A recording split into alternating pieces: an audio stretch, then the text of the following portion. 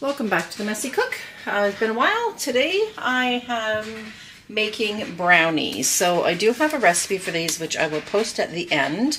I'm going to do a double batch. I'm going to do one batch for work and one batch for my husband's work, and a couple, keep a couple for home. So what I've done here is I've put, for the double batch is 4 cups of white sugar. I'm putting it in my KitchenAid. You can do a single batch, whatever works best for you.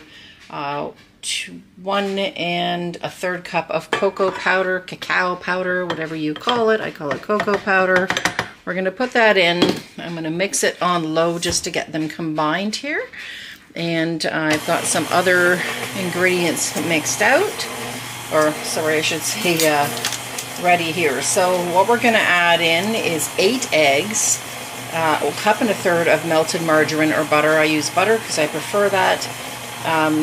1 teaspoon of salt, 3 cups of flour, if I didn't already say that, 2 teaspoons of baking powder, and you can use nuts or chocolate chips if you like to top it with. I do chocolate chips. I don't really, I'm not a huge nut fan in desserts, depending on what it is. And of course some vanilla. So I've mixed the sugar and the cocoa powder. I'm going to measure out the flour, and we're going to get the rest of the ingredients in. Okay, so I've got everything else basically measured out. Next step is we're going to add in the butter and the eggs and the vanilla. We're going to beat it till smooth. It's going to make a super thick batter, especially once we add the flour in. So we're just going to make sure this is locked. I'm going to turn this on. First I'm going to add in the butter. So we're just going to kind of drizzle that in. You can see it's going to make a really rich chocolate brownie. That's getting mixed in there. You can hopefully see. Goes forward a little bit so you can see a little bit better. There you go. So there's our mixture, and I'm going to add in the eggs. I've got them all set in the bowl here, and we'll just add a couple at a time or one at a time. So this looks kind of grainy right now, but it won't. So we're going to just add in 1 yolk at a time. I'm going to turn it up a little bit here just to get it mixing a little bit better. You don't want to add them all at once because they might not mix as well, and we want to make sure this is really well incorporated. So I'm just going to continue to mix these. Okay, so I've got this all mixed together, and I'm going to add in the vanilla. So normally it's 1 teaspoon. I'm going to add in 2. So we'll just add this vanilla in. Now I did scrape after I did a mix just to make sure everything is all mixed up from the bottom. We want to be sure all the flour and the cocoa powder is all mixed in there. So there we go. I did a little over, but that's okay. It brings the flavor out nicely. We also want a teaspoon of salt, which I'm going to add at this point. I'm going to have to do 2 half teaspoons because I just used one for the vanilla, and I don't want to stick it in there. So the vanilla helps balance the flavor as well as the salt, so you get that really nice taste. So we're going to just mix that in real quick. And then we're going to add in, I have 3 cups of flour. I also need 2 teaspoons of baking powder. So I'll just add that baking powder right to the flour, and then we can add it all in. So that's going to be 4 half teaspoons of baking powder. Remember, baking powder, not baking soda. You will not get the correct result if you use baking soda. So you want that. This will just give a little bit of a lift when we're baking. So that's all mixed in. A little mixeroo here, and we're going to add in just a little bit at a time. If you do too much, or if you have the mixer too high, it's just going to puff all over the place. So we're just going to gradually mix that in until the 3 cups is mixed in. So I'm going to continue with that and come back. Okay, as you can see, I've mixed all of the flour and all the ingredients in here. I'm going to lift this up. I just want to be sure to make sure we get all the little bit of flour bits there knocked off. I'm going to, again, just scrape the sides. We want to be sure everything is combined.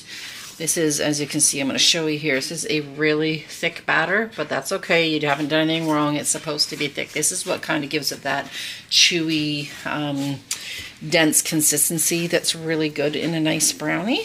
So that is pretty mixed. I'm just going to scrape this off the best I can there. I know you'd be tempted to eat this, but don't, because it has raw eggs in it, but it is delicious. So I'm going to give that one quick last little mix there. and everything's combined. So that's basically it. So what we're going to do is we're going to divide this. It goes in a 9 by 13 pan. So we're going to divide this between 2 pans because, again, I doubled the recipe. And we're going to bake it in a 350-degree oven for 20 to 25 minutes. So let me get this bowl off. I'm going to tidy up a little bit. I'm going to come back with the pans. We'll get it in and I'll show you how I top them. Okay, so I've got everything somewhat tidied up here. I'm just going to use some cooking spray. You could use Pam spray. It doesn't have to be flavored or anything.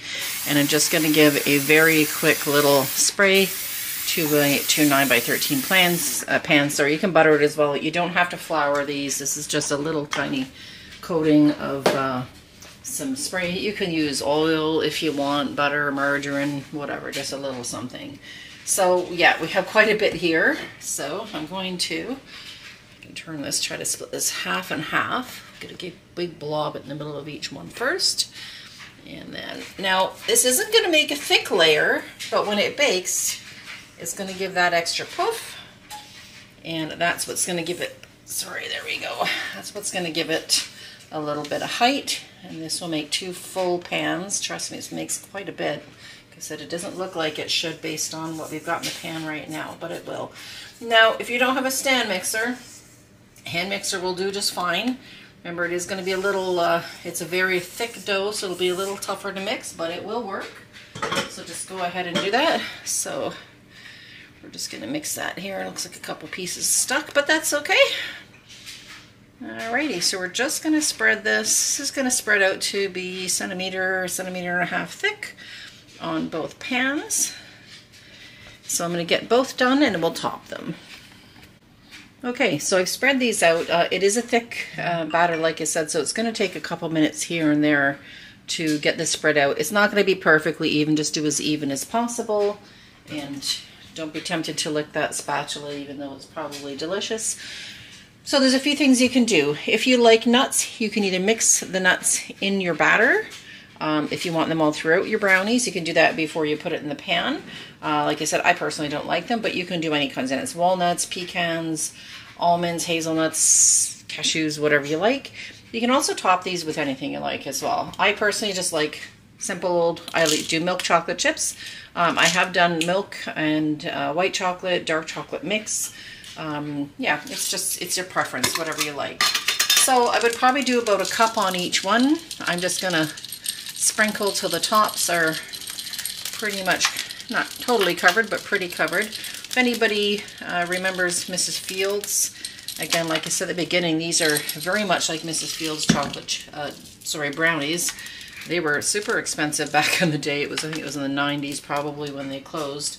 They were not cheap, but they were worth every penny.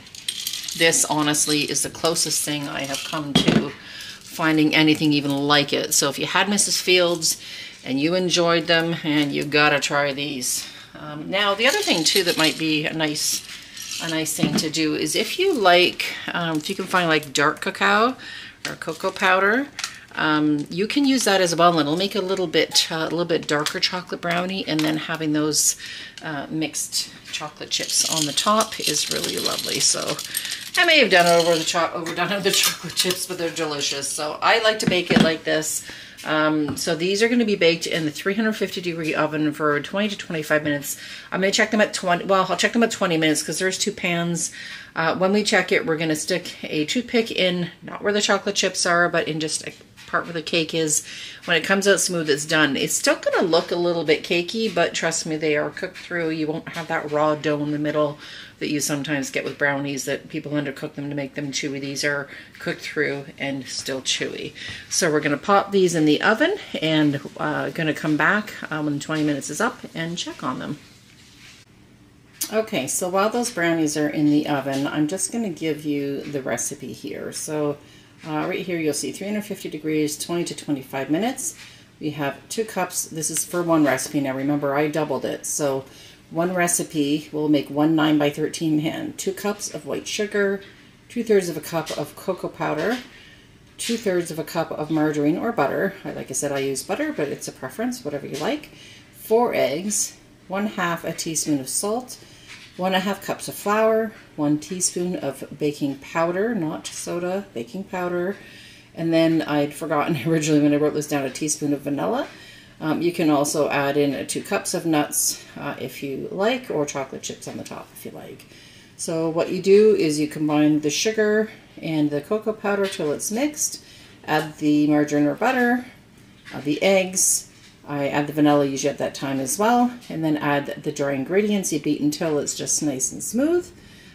Pour this batter into a 9x13 pan that's been greased, so you can butter it, oil it, spray it with pan spray, whatever works. Now if you want to do nuts or chocolate chips to sprinkle on the top, this is the time to do it. You are going to bake at 350 for 20 to 25 minutes, and then let it cool in the pan. So hopefully that helps. I hope you can see that all right there. And if you have any questions, definitely put something in the comments and let me know, and I can answer whatever you need. So we're going to let these finish baking and come back. Okay, so the beeper is just going off now. So this is 20 minutes. I'm going to take one of them out real quick and just be careful with it and test it real quick just to see if it's enough time, or we need the other 5 minutes, which I think we're going to need. We may even need 10 more only because there's 2 pans in here. So we're going to stick this in, not, like I said, you don't want to put it in. Yeah, that's still really wet. So we wanted to put that back in. So we don't want to put it in a chocolate chip because that can confuse us. So I'm actually going to turn the pan around here just so it's, we'll put it on the other side, and the other one is going to go in. So I'm just turning these pans around. I'm going to put them in for another, I think I'm going to do about 7 minutes because I do have 2 in here, and we're going to come back and check. Okay, so I've taken both pans out, and I have double checked a couple times. You can see a couple holes there. So you stick in where the chocolate chips aren't, and this has come out completely clean. I've done this on my second pan as well. So that was exactly 25 minutes. So I have to let these cool to room temperature. Once they're done, we'll take them out of the pan, cut them up and try one, and let you know what I think. Okay, so the brownies came out of the oven. I cooked them at 350 for exactly 25 minutes. So if you're doing just one single batch, do it for 20 minutes and check, and that'll probably be enough. These are actually really, really delicious. I'm just going to zoom in here. You can see them, and I packaged them up to take to work tomorrow. You can see they've got some nice moisture in them there. And yeah, they're really, really delicious. I've tried one already, and the smell in here is absolutely amazing. So I hope you try this recipe. Don't forget to come back. Join me again. Don't forget to subscribe and hit that little bell for a reminder whenever a new video goes up. Take care. Thanks for joining me, and definitely, definitely try these brownies out. I know you're going to love them.